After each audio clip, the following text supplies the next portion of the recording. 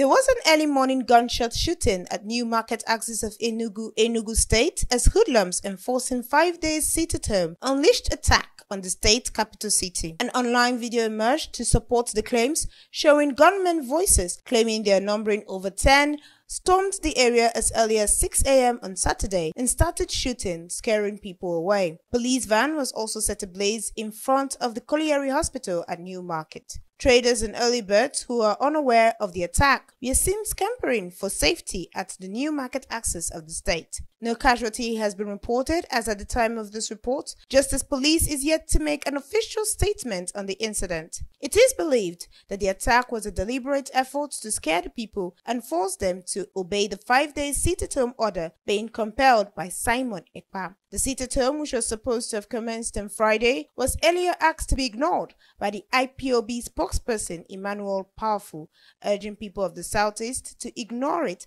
and go about their lawful businesses.